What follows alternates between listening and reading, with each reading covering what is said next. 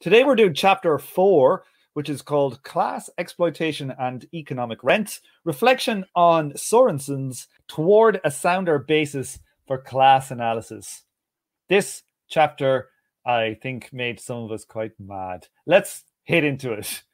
The overview. Okay. Since the majority of Marxists have abandoned Marx's labour theory of value as a coherent framework for economic analysis, yeah, exactly. The concept, like, these lines are actually, nearly all the stuff I have in here are direct quotes from the thing. So they're not me, like, giving my analysis unless it's in a hard bracket or something like that. Okay.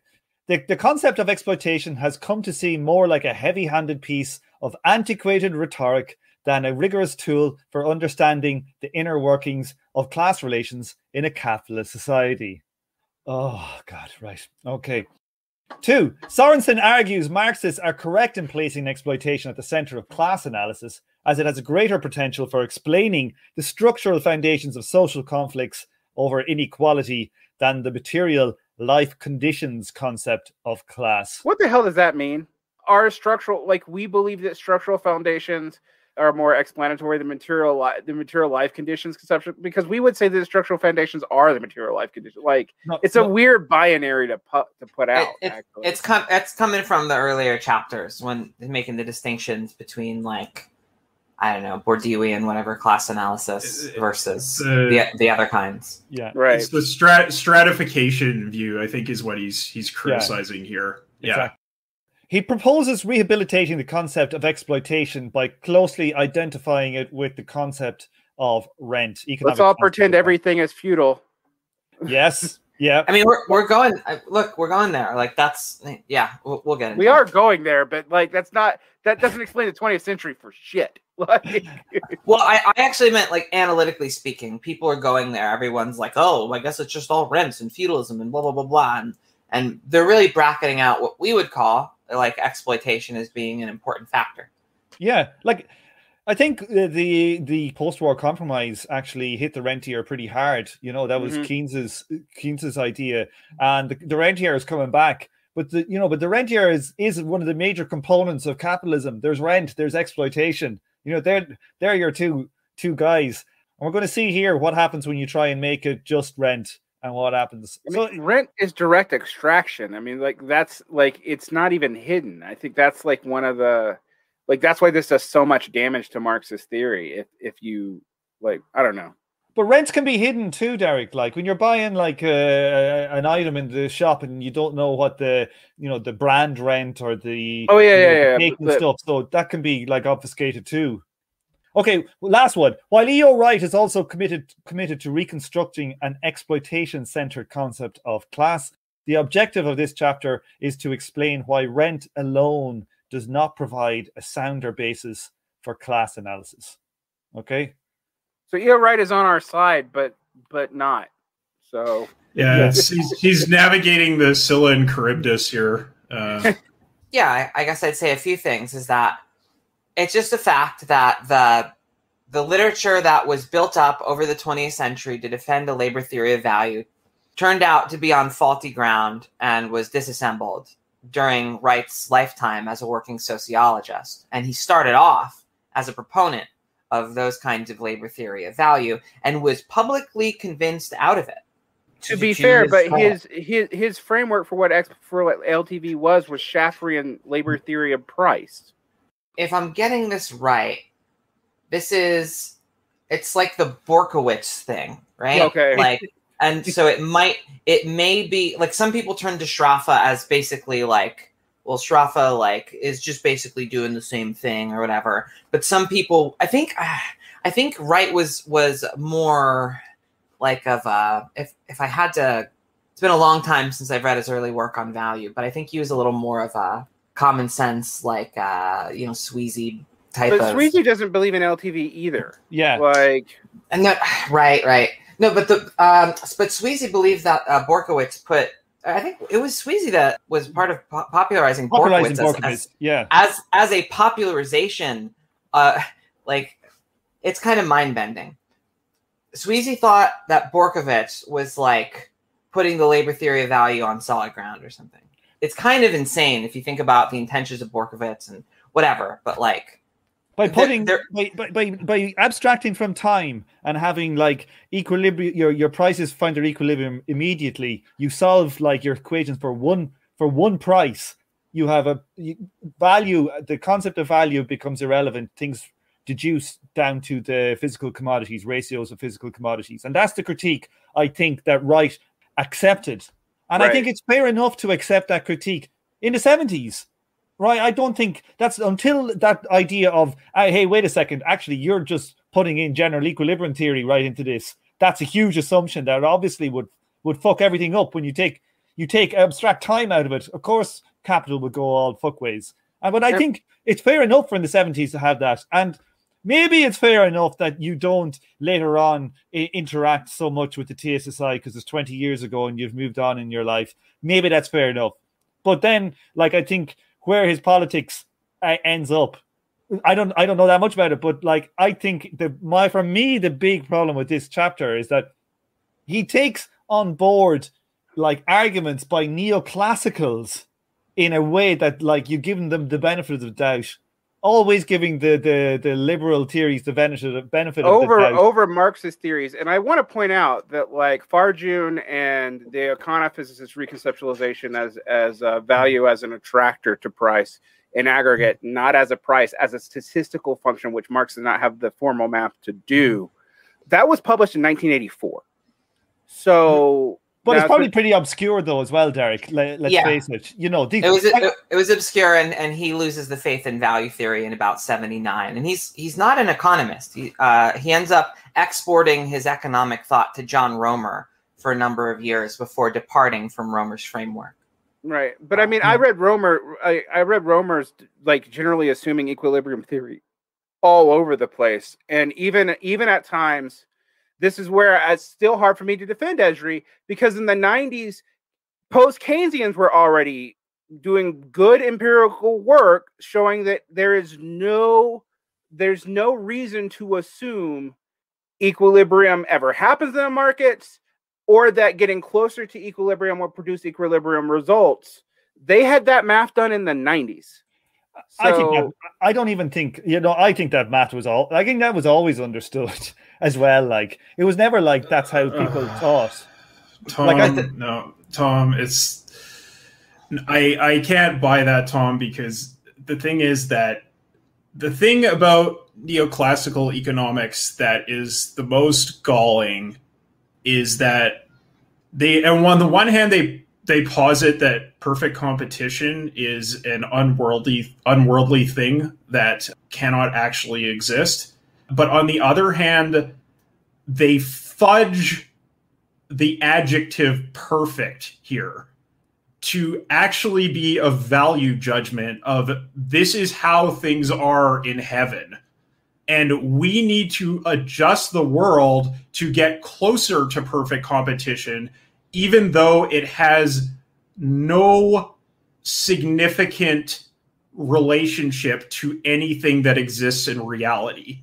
So it may be a double think thing where it's like, yeah, this doesn't exist in the real world, but also this is the standard of what utopia looks like, and everything needs to get closer to it. And that's very, very obvious if you look at neoclassical socialism in the mid-20th century, or you look at dyed-in-the-wool hardcore neoliberals in the 90s, that this was a utopian project for them, and it was very much using quote-unquote perfect competition as the yardstick to adjust the world to. And they were basic. This is where I have to pick up on something that Kyle just implied, but didn't go into. The early neoclassicals thought they were socialists.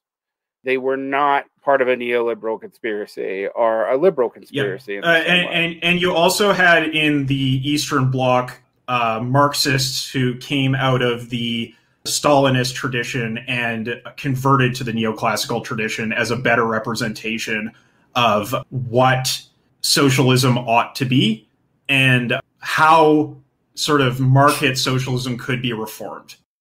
Like what I would say, I know, Kyle, you're pushing back on me, but like, let's be honest, like there was always critique of neoclassical at all times. There was other schools, Of course there was, but the neoclassicals annihilated them after World War II. Well, that's fair enough. The neoclassicals achieved the kind of academic closure that, who was it now? Was it Wright was talking about, like, that he dreamed about as a young man? With the night of socialism unseats the night of capitalism in the academy. Yes. The neoclassicals did that to all other schools of economics. Absolutely. But that doesn't mean that there wasn't I would make the case. What I was trying to say is that the critiques that Derek said came up in the 90s, they were there from fucking probably the 1920s, the exact same critiques. Well, sort of. I'm going to push back on that a little bit, because the 90s critiques are actually ways of mathematically working out things that have been said about neoclassical economics from the beginning. So in some sense, you're right. But the assumptions that they actually made to make those arguments were actually neoclassical assumptions. So they assumed that perfect competition was actually a good. What they tried to and did prove is attempting to move closer to perfect competition did not produce either the efficiency or the welfare gains that perfect competition would do. In fact, in some cases, it would get wildly variant. There was no reason to assume any linear relationship, and they had to map that out. So what I find interesting about those Keynesians is they were effectively, kind of accidentally even, doing something like Marx does. They were taking all the critiques, and positions held by neoclassicals as given, and then mapped it out. And to be fair to them and not to the Marxists, we never did that. We never did the imminent critique of neoclassical stuff, accepting their framework and then working out what would happen.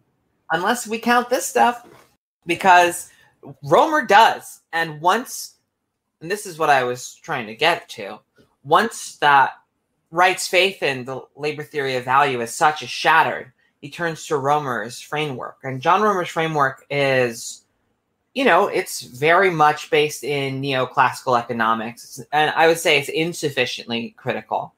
But, that was the attempt to do an imminent critique. I think ultimately the neoclassical economics has such a...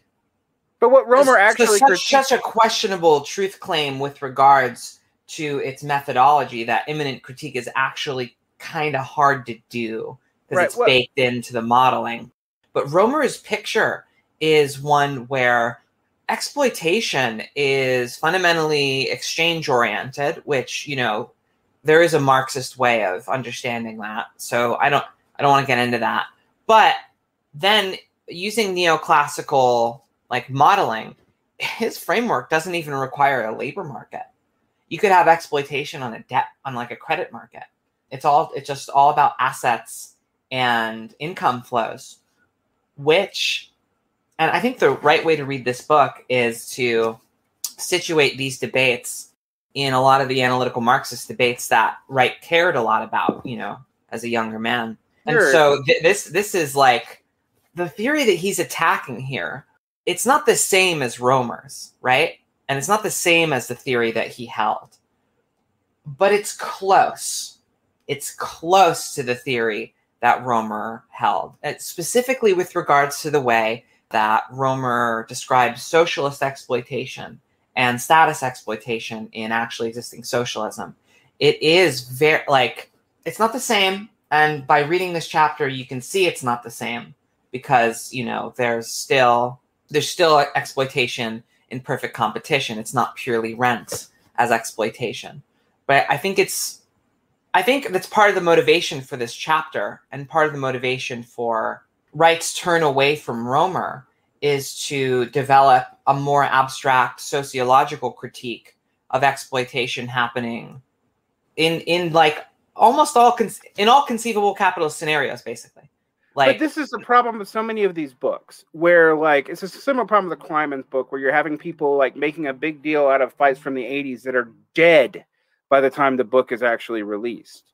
Like this has the virtue of reframing it in terms of a contemporary sociology. Like the last chapter is about Charles Tilly, but it's really about G.A. Cohen versus John Elster, and it is they are pretty important like methodological issues.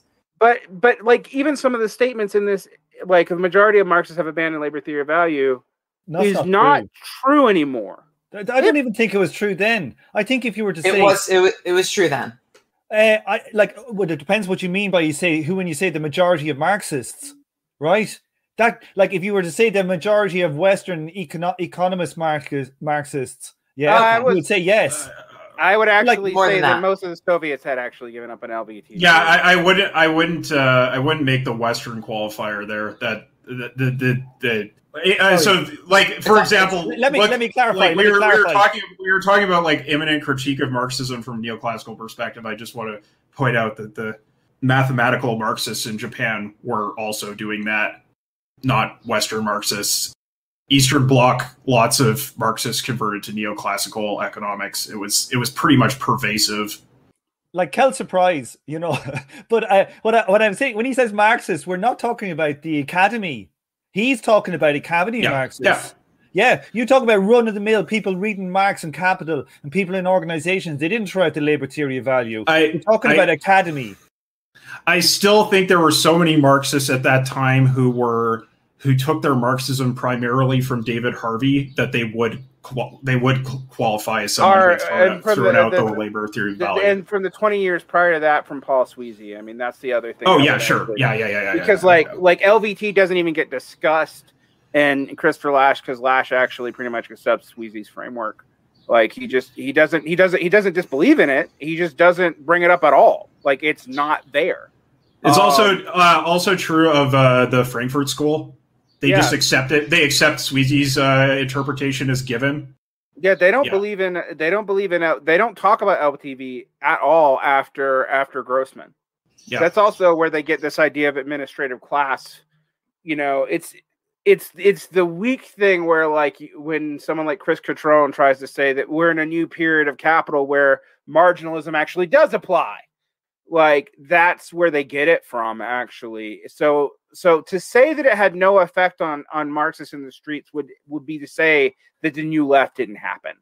No, I'm not saying it had no effect. You know, I'm just saying like I don't know, like I find that statement pejorative. I think people can be in these circles of academia and like the people on the street who have their concept of like exploitation and Marx and, you know, know a little bit about capital. They are Marxists too. Yeah, no, that's sure. Absolutely true, Tom. But I do agree that people, Marxists who held that opinion were a minority at the turn of the century. And I think that's much less true now.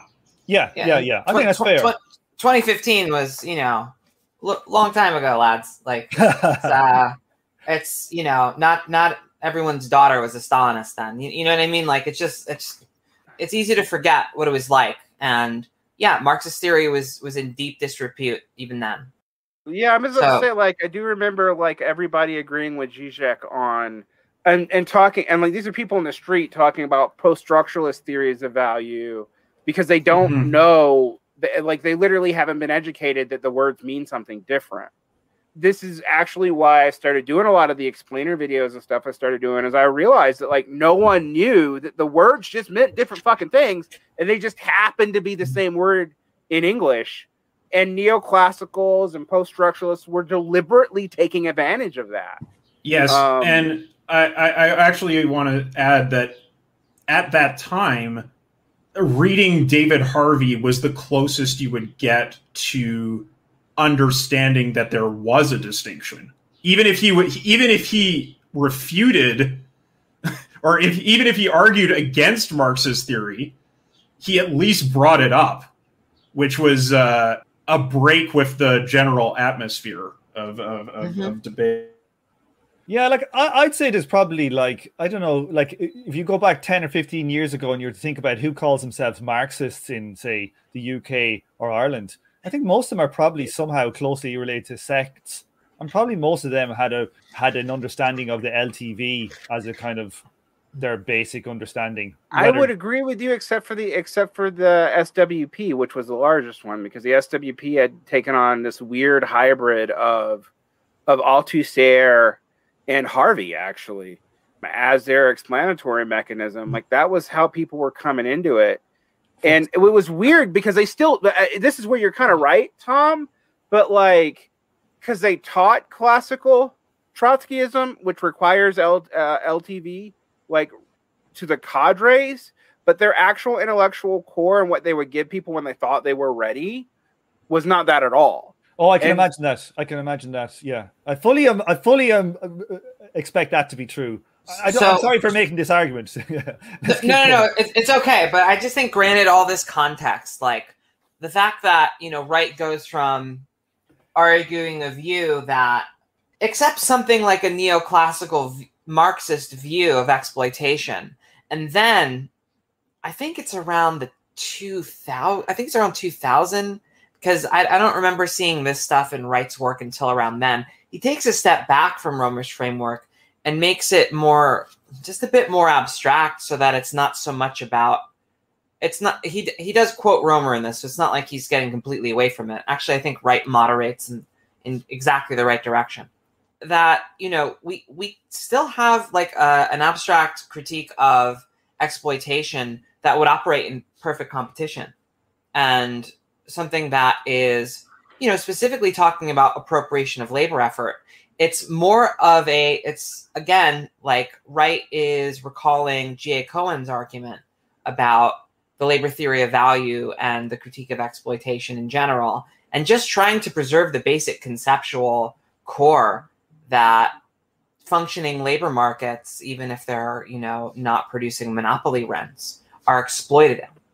And that it's about labor, which is where he departs from Romer. Like, it's about appropriation of labor effort, and that's what class is about. Yes. Well, like, we're going to get to it in a while, like, but there's like one thing in like neoclassical economics, I'm not very read up on, but like, I know that there are factors of production and each factor gets its return, like capital gets a return, labor gets a return. And I think that in this argument we're going to get to later on, I think there's a problem in there whereby I don't know if he deals properly with taking fully neoclassical's claim that capital has a return on it when he makes the argument for the capitalists still exploiting the labor, right? I think there's a problem in that argument, to be honest. But let's get there, and we'll see what we get. I want to say one final thing. I just want to retract my criticism of Wright as following the neoclassical line on holism, because Ezra informed me in between recording sessions that Wright actually argued against methodological individualism, argued against the people who are saying that holism doesn't exist, and won some small academic victories on that point. So was that after he broke with Romer? Because Romer does accept methodological individualism. Romer does. No. He's always defended methodological individualism as being different from what he calls atomism, which actually does remove those properties. But he's never been, in that sense, a methodological individualist. He likes holistic phenomena and feedback loops and stuff. As a sociologist, like, especially a new left sociologist, you know what I mean? Like, you wouldn't have much to talk about if you couldn't talk about like relations of relations and stuff. Like, so no, he positions himself as what he calls it an anti-reductionist position, where like you don't need micro foundations for a valid theory. Although he does cleave a little bit close to methodological individualism when he says that, yeah, of course it's preferable if you could break down, social phenomena into people. I mean, it's people, so micro foundations is stronger but not necessary. Yeah, which, look, I think that's the right position. Again, like, I think, I wouldn't disagree with that. His waffling and stumbling, like, in different directions. I think he really does zero in. Actually, this isn't even something he waffles and stumbles on for a long time. This is one of the things that he gets right, no pun intended, just most directly in like the heat of the moment, and his position becomes the dominant one, not just in analytical analytical Marxism kind of dies as the broader social science, but it's basically accepting Wright's position. Yeah, I'm glad you're here for this, though, because even though I'm fairly versed in analytical Marxism, this is hiddenly about a whole lot of debates that are frankly obscure, even between people who are vaguely familiar with analytical Marxism. I am more familiar than most people. You are. And It's had also to deal with me. and we've been talking about analytical Marxism since like you were 20. So like, and now she's 50. Now she's That's 50. Right. Yeah. Yeah. I'm counting. I forget knowing each other. I'm just everyone knows I'm older than everyone but Tom. But Tom's the last one out. Yeah, Tom's the last man out. First man to die. First man to die. I don't know. No one said that, man. It's gonna be crazy. A few decades, anyway. Derek. Yeah. So I'm glad for this, but this is also a criticism I have of a lot of these books because, and like similar to my criticism part of the Kleiman book, most people who read this book do not have the context for the debates that are being waged out, and it makes it actually very easy to misinterpret what is being said. Furthermore, I also think some of this is like some of the statements that Wright makes as normative to Marxism are actually normative to analytic Marxism and a few schools of thought adjacent to it.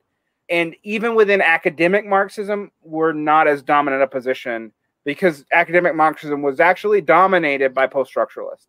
So I do want to just add one thing to that, is that although I totally accept your point, Esri, I think that Wright is exceedingly bad at making that point in the previous chapter on Tilly, in critiquing micro foundations. Yeah, unfortunately, he doesn't state his position. He defends methodological individualism from Tilly, which again, like, I didn't fucking read Tilly's book. I don't know what Tilly said. Maybe Tilly's just like, yeah, methodological individualists. They all eat babies, you know? And so, like, I would, you know, I imagine... We can't actually make generalizations about methodological individualists in that way. It's purely based on their individual utility calculations that they, as individuals, decide to eat babies. No, that's a pretty solid point. I prefer to think of baby eating as nobody's fault. It just kind of happens, you know. It's just like a big social abyss. Anyway, Where are we? I was just going to double back and say that I definitely wish I was here for the Tilly chapters because, the concepts are important.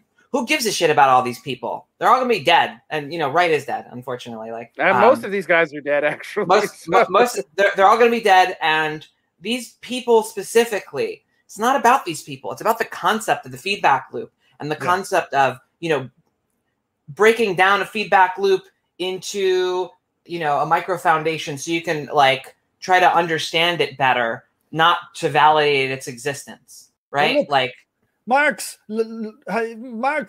capital is essentially a thing of micro foundations. Let's be fucking honest.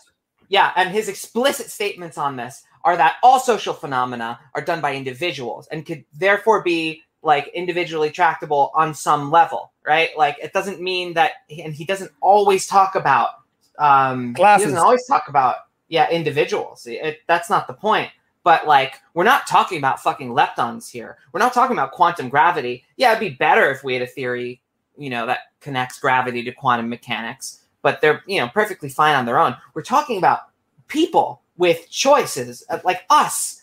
We're the subject matter of this. Like all social phenomena should be theoretically, like if you know, if we're like epistemologically like lucky, if we're having a good time, right? Like we should be able to break this shit down into people who do stuff. Like that's not a crazy claim, and you could take that in the social sciences without taking it in the physical sciences. You know, like it's because we're the subject. Anyone talking about this is the kind of thing that we're studying. That's the reflexive point that I think makes a soft individualism okay. Yeah, I mean, you follow the wholest line to its logical conclusion, and no one is responsible for anything. It's all baby just eating. holes. I mean, the holist argument does lead to the Austrasarian structuralist argument, which also eventually leads to, I don't know why we ever do anything because it's all a structure anyway, and we are all ideologically formed by our structures in a circular way that we can never escape. And we don't have an essence. There's nothing inside. It's eating babies all the way down. That's what it's yeah, it's just I don't know. It's a conjuncture. That's why. That's why they eat babies. I mean, look at that conjunction. I think. Look at the size of that conjunction. To get us the way out and back to Sorensen, I actually think one of the reasons why we've been so interested in cybernetics is a theory that gets you from the individual to the whole without denying either one, without making a part to whole fallacy or a whole to part fallacy, which in general Marxism we have just sucked at. Like, we've either done one or the other. Like, we've made a methodology out of not acknowledging that those are fallacies. That's bad. That's real bad. And that's why when Wright says things about Marxists that kind of only apply to analytical Marxists, there's just a part of my brain that goes, and I don't know, those other Marxists are babies, like, just to be eaten in a holistic fashion. Like, they're not real thinkers. Well, but I also think, like, frankly, though, this is where I'm gonna push back on you. A lot of the analytical Marxists aren't real thinkers either, because their imminent critiques, frankly, cut against what they're trying to prove more often than not, and they accept whole cloth methodologies because they're academically popular. That's why they do it. I wouldn't say that they're not real thinkers, but maybe they're not real socialists. Like, maybe that they take on so much from the intellectual norms of the time. They are insufficiently critical of it. They develop it out, and it eats their lunch. Like, somebody had to do that before, they had to walk so we could fly, Derek. But I don't know. Like, I read Wright in this, and I think he's a proper brain. I think he's aware of that move. I find that, like, you can see places where the feedback loops he's omitted. That has to be a choice. So I think that while he is aware of these arguments, he's also basically clipping the wings of the argument where it suits, I think, probably his politics, to be honest, or his career. Take your pick. I would think more politics in his career, frankly, but I think those two are intertwined. And one of the big things in this book that we're going to see is that a lot of his political conclusions are based on not being able to foresee crisis as imminently as we do. Not necessarily economic crisis, although definitely the kind of economic crisis that Marxists are generally interested in. Only Robert Brenner tried to continue arguing for that kind of stuff. Right. I mean, Romer, and it's Romer's fault. Romer's the person. It's Romer's fault. Like, there's a book on crisis by Wright before he loses faith in LTV and he's just talked out of it. It is Romer's fault. And Romer's modeling was all equilibrium modeling, and he was still doing it. That was my point. He was still doing it when there was other, not Marxist, not weirdo sectarian, other legitimate academics who were pushing back on the framework of equilibrium itself. Absolutely. That's not because he's stupid. That's why he's at Yale now, dude. Like, hence my point about career.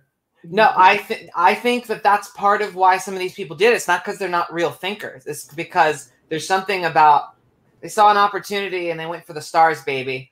We all say we hate these people, but if I learned anything from, like, left online stuff, it's that the right's kind of got a point. The left really just, like, is resentful of success. They want more so than anything to fucking, like, to win the institutions and to be the best and the coolest.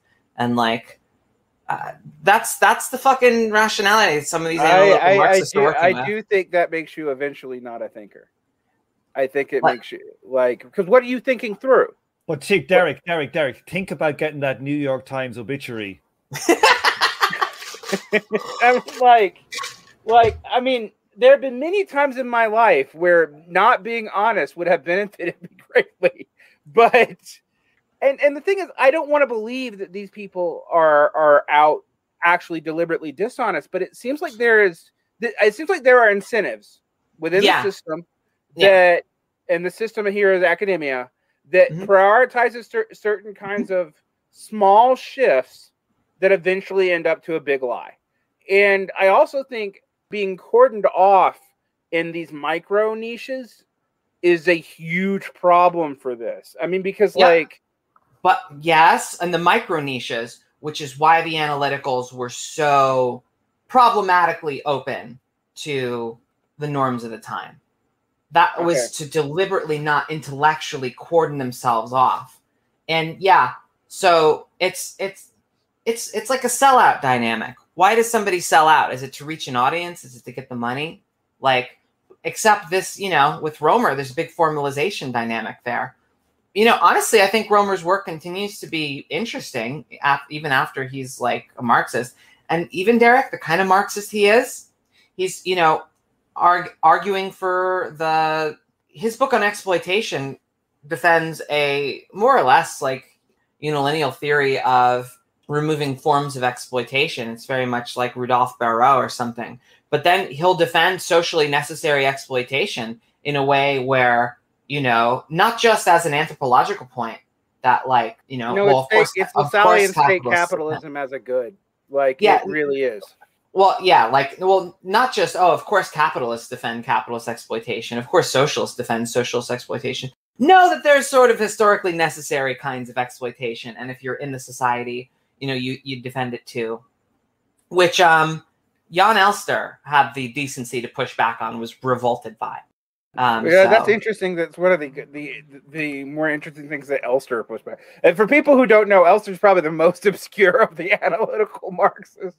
Because I think that people know E.O. Wright and G.A. Cohen more than these other figures who are actually, I mean, to be fair, outside of G.A. Wright's initial book, a defense of Marxist theory, G.A. Cohen's. Yeah, G.A. Cohen's offense of, I think the more serious academic work was actually done by the ones that we don't talk about that much, which is Elster and Romer.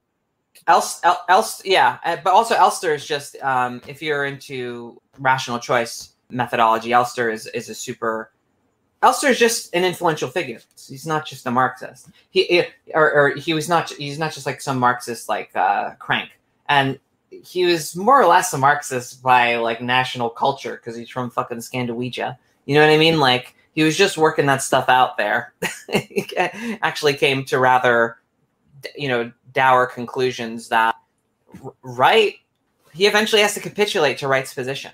Like, I think as part of Wright's influence on Elster, Wright actually has a decent influence on how this rational choice literature gets fleshed out. Like, in general. Another Sockdim traitor. Another Scandinavian. Yeah. Sorensen. Was that? He's not even a socialist, is he? You can't. How can you be a socialist and come up with the bullshit? He's a right winger. No, certainly he's not. I can't imagine someone defending Sorensen this as socialist. Yeah. Like, I just thought I'd put that up there. If he's any kind of socialist, he's like a Saint Simonian. Emmanuel nailed that. He's like, oh, that looks like he's from Denmark. That doesn't count. we can't trust the dates. Dear God. Yes. Okay. I'm going to go on to the slide. Right. Let me read this one. We've had a bit of a detour there. I think we have all detours all the time. All detours all the time. All detours all the way down. Okay. So Sorensen's model of rent-based exploitation.